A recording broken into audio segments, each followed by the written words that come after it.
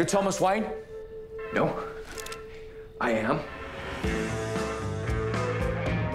Thomas Wayne is an East Coast billionaire of Wayne Enterprises from the comic books. He's in the UK working for an American company as a financial forensics analyst, or that's what he's posing as. And Thomas is very much in need of securities. I told you that I might need your services someday. I have a job for you, if you're interested. He's whip smart, uber confident, but he's not the guy to handle a gun himself. He actually needs Alfred's protection and skills in those times. That's why he's so interested in him. Get down on the floor and brace yourself.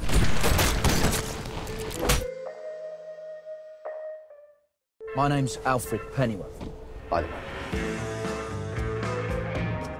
We know kind of where he ends up, but no one knows how he got there, and that's the exciting thing about this version. Pennyworth Security. Fantastic. Thank you, Albert. He is 26, and he is a man on the make. He spent 10 years in the army. He wants to build a nice business using the skills that he learned in the SAS. He's looking to step away from violence and into a quiet life. We've always met him serving somebody else, but Alfred's determined to make something of himself. Peaceful life for me. You're on my land. Yes, Pet, I know. Oh, do you? Well, clear off with you, then. And what if I don't? Bet's the first character that you see in Pennyworth. She enters the story as a kind of foreboding, threatening character. She's almost desensitised, sharp-tongued. I hate snobby cows like you. Loyal to the absolute core. She has attributes of psychopathy. I won't bite. We've other staff for that. Deep down, I think she really wants human connections, and nobody's really ever been kind to her in her life. I think she wants to be taken seriously. You little liar.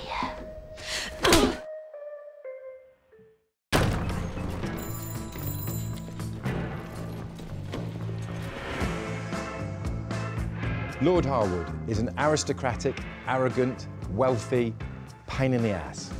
And he seems to be the kind of head of the new anti-government group, kind of far-right lunatic. The Raven Society is a secret society of patriarchs, of Englishmen, who believe that they will battle and win against the government. Don't be afraid. No one wants to hurt you, but this is a matter of national importance. He is under the misguided conception that England should be for the English. We will take back this country. We will succeed.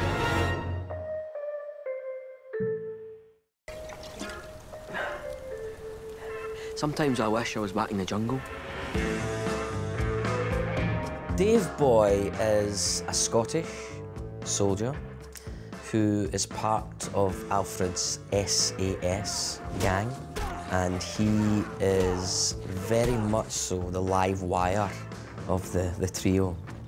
Aye. Good evening, gentlemen.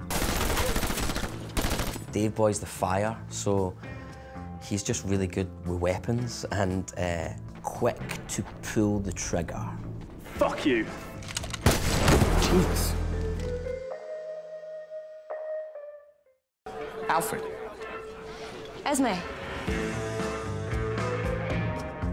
Esme Winnicott is fiercely independent and started this new life in a very kind of dark 60s, quite seedy London.